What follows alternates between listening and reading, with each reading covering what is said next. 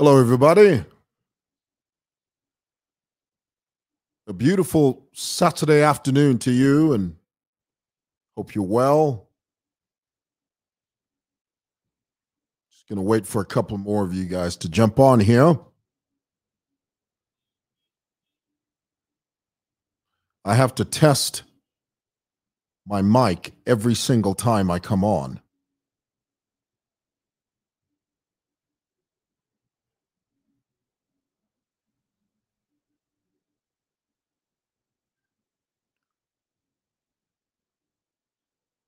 Mwawombeni Wasampachiende says, well, bless you. Let me just test this real quick. Wasampachiende says, okay, got that. That's the way to test it. Because sometimes you jump on and you think you're on, but you're not on. Hello, everybody. Just a few shout outs before I begin. Nawa Karen, hello, bless you. Peter Piri, bless you. Good afternoon. Nkandu Kausensi. Is it Kausensi? That's a beautiful name. Nkandu Kausensi. Gorgeous. Gorgeous. You're audible. Joseph Wadia says, I'm audible. Thank you. Bless you. The volume is loud and clear. Obed Kaluba says it's loud and clear. Beautiful people. Thank you. Bless you. Precious people. Precious, precious people. Thank you. Bless you. Thank you. John J.B., watching you, Simon Moylane, from the Copper Belt, from Kopala. Well, thank you, John J.B. Listen, I'm not going to be very long. There's something I need to share with you that I think it's really important for us to know things that affect all of us. And I think we owe it to each other. There's certain things I think it's very important for us to share certain information. That way you have a better understanding and a clearer picture of who you're dealing with. Okay. So here it is. I have a story to share with you. And of course, I'm not going to jump on here and peddle lies and tell you a false story. What I'm going to tell you is a true story, and it happened. And if you were to call Nkandu Luo right now and ask her, you call Nkandu Luo and say to her, where was on Facebook and he has a story to tell. Is this story factual or not? Does the story have merit or not? Does the story hold water or not? Is the story planted on firm ground, and is it sustainable? That's the question you must ask. And if you were to pick up the phone and ask her,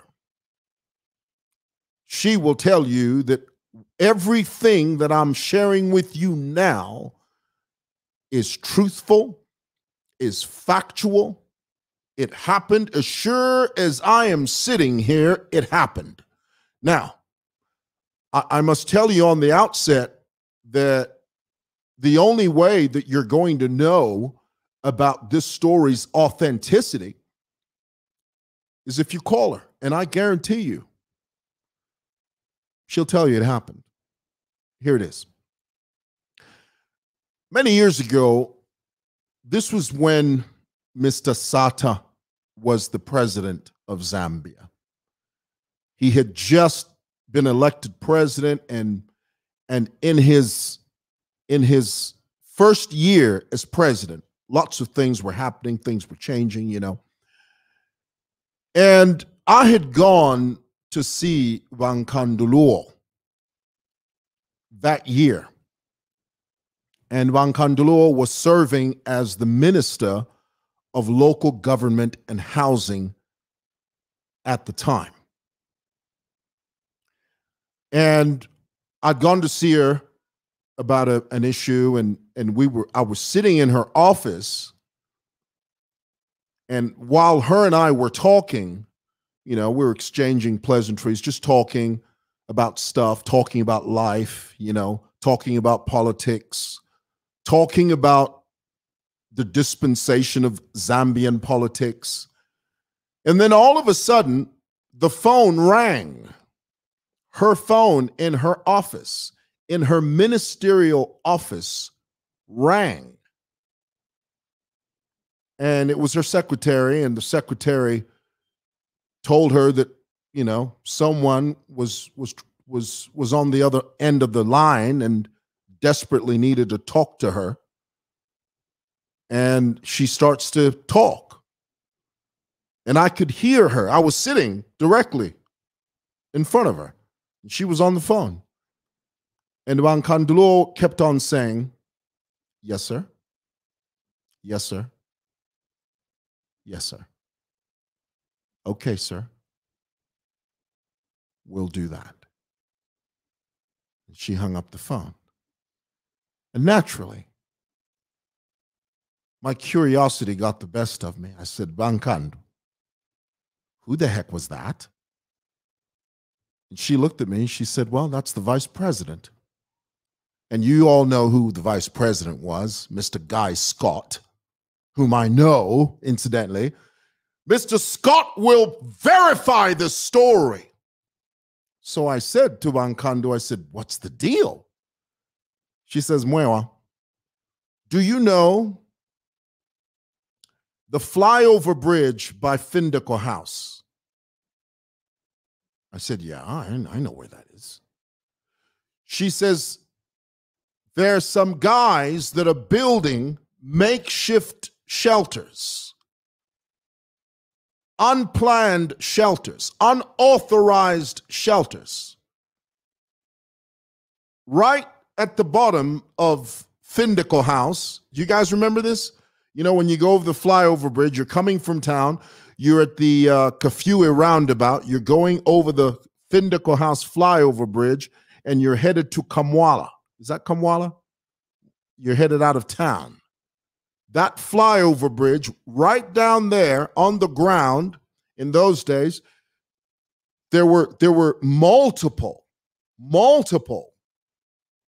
makeshift, impromptu, unplanned structures that were coming up. And Nkandu was trying to get rid of those structures. They had already given the directive. The communique had already been sent out. Her office, as the Ministry of Local Government and Housing, had made a statement about this. Her office was opposed to this haphazard style of doing things where Kadas just build whatever the heck they want and wherever the heck they are. Nkandu had issued a directive: remove those makeshift, impromptu, unplanned structures. And right on the verge, right on the edge, right on the precipice of her directive being carried out, Nkandu Luo got a phone call from Mr. Guy Scott, who was the vice president of Zambia at the time. You know what Nkandu said to me? She said, "Mwewa," she calls me Mwewa, "here it is. I'm trying to do my job. And then we get phone calls from high officers telling me that I can't do my job." Well, she wasn't as dramatic as I'm being right now. She was very calm. I must be honest with you. I mean, I don't want you to think that I'm exaggerating. But she did say to me, she said, we are brought into these offices to do our jobs. But sometimes our job is difficult because here it is, we're on the verge of doing something for the benefit of the city. And then we start getting phone calls from high offices telling us that don't do that. Forget those plans. Yes, Nkandu, what you're trying to do is of great benefit to the city, but there's some key guys. There's some cadres that are more equal than others that have a vested interest in those structures that you're trying to remove. Nkandu, don't touch those structures. That's what the vice president told her. And guess what she did? She said, well, hey, I'm just here to do my job. I'm trying to do my job, but you're making it difficult for me to do my job. But I'll do it. And so she took a hands-off approach. Those structures continued. And that's my story. True story. It really happened.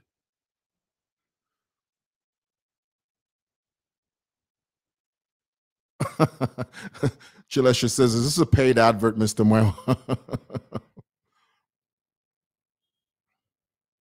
See there, here it is.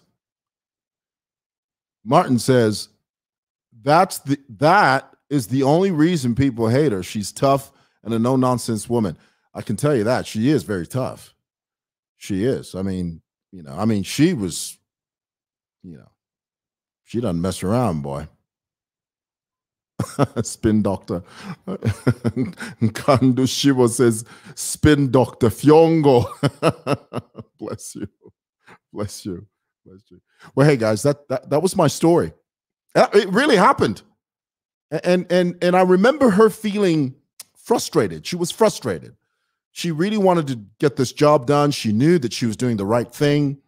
Those structures were unplanned, illegal, and her office did the right thing by making sure that they tackled it and they tried to contain it. But she gets a call from the vice president, and the vice president says to Nkandu Luo, Nkandu, look the other way. Leave those boys. Can you believe that? Unbelievable. Yeah. All right. That's my story.